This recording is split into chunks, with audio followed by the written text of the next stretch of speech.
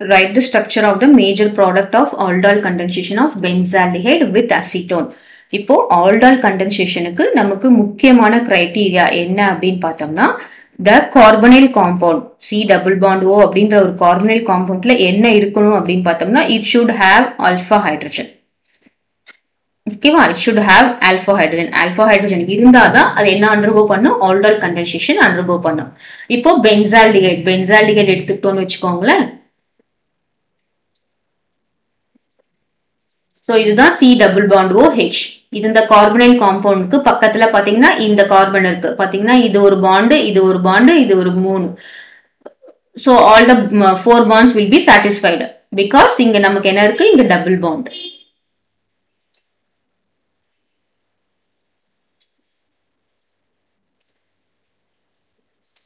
So இது வந்து நான் double bond போடுறேன். இங்க என்ன இருக்குன்னு பாத்தீங்க, CHO. So இதுதான் C double bond O தான் carbonyl. அதுக்கு பக்கத்துல இருக்க கார்பன், இந்த கார்பன் தான் நம்ம என்ன சொல்லுவோம், ஆல்பா கார்பன் சொல்லுவோம். அப்போ இந்த கார்பன்ல பார்த்தோம்னா இங்க என்ன இருக்கு, 2 பாண்ட் இருக்கு, இங்க 3 பாண்ட், இங்க 4 bond. All the 4 bonds are satisfied. அப்போ இந்த கார்பன்ல என்ன இருக்கு அப்படின்னு பார்த்தோம்னா it has no alpha hydrogen. அப்போ நம்ம நெக்ஸ்ட் அசிட்டோனை வந்து நம்ம செக் பண்ணணும். Acetone, what is acetone? CH3 C double bond O CH3. அப்போ பார்த்தோம்னா இதுதான் நமக்கு குரூப். இந்த குரூப்புக்கு பக்கத்துல இருக்கிறது தான் நம்ம என்ன சொல்றோம், ஆல்பா கார்பன். இதுவும் ஆல்பா கார்பன் தான், இதுவும் ஆல்பா கார்பன் தான். அப்போ இதுல ஹைட்ரஜன் இருக்கு. So this has alpha hydrogen. அப்போ this will supply alpha hydrogen and aldol condensation will be undergone. சரியா? இப்போ நம்ம ரியாக்ஷன் எழுதலாம். பென்சால்டிகைட் பாத்தீங்கன்னா C6H5 C double bond O ரிங்கும் போடலாம். நம்ம இந்த மாதிரி C6H5யும் எழுதிடலாம். பிளஸ் இப்போ அசிட்டோன்ல தான் ஆல்பா ஹைட்ரஜன் இருக்கு. அப்ப நம்ம என்ன போடுறோம் பாருங்க, நான் ஆல்பா ஹைட்ரஜனை மட்டும் தனியா எடுக்கிறேன், HCH2. சரியா? CH3 நான் எப்படி எழுதுறேன், HCH2. அதுக்கப்புறம் this is C double bond O CH3. So aldol condensation அப்படினாலே it will be taking place in presence of NaOH. Clear? So dilute NaOH கான்சென்ட்ரேட்டடா இருந்ததுன்னா நமக்கு அது கனிசரோ ரியாக்ஷன் அண்டர்கோ பண்ணலாம். இப்போ என்ன ஆகும் அப்படின்னு பார்த்தோம்னா as usual இது வந்து இங்க ஷிஃப்ட் ஆகும். கிளியர்? இப்போ this is C6H5, இங்க என்ன வரும் C, இங்க என்ன வரும் OH, இங்க என்ன இருக்கு CH இருக்கு, அதுக்கப்புறம் இங்க என்ன இருக்கு CH2 இருக்கு, அதுக்கப்புறம் C double bond O, அதுக்கப்புறம் CH3. This is a product, intermediate product. இதுக்கப்புறம் என்ன ஆகும் அப்படின்னு பார்த்தோம்னா on heating இது வந்து நமக்கு இது ஸ்டேபிள் இல்லாம ஹீட் ஆகி என்ன ஆகும் அப்படின்னு பார்த்தோம்னா water molecule will be removed.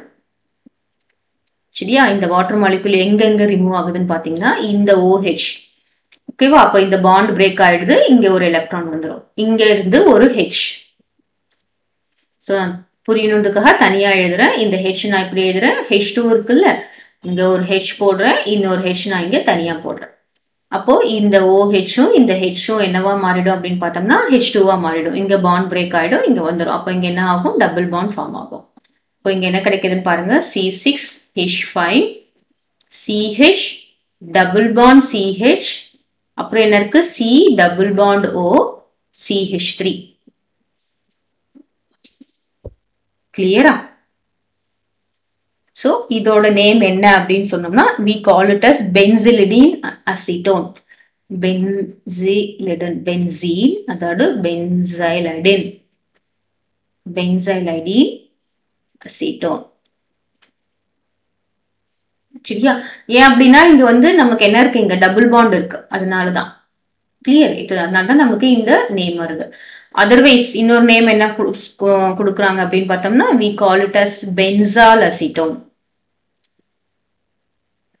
ரெண்டு நேமுமே கரெக்டா, benzylidene or benzal acetone is the name for this cross, that is product, aldol condensation product with acetone and benzaldehyde. Clear? This is benzaldehyde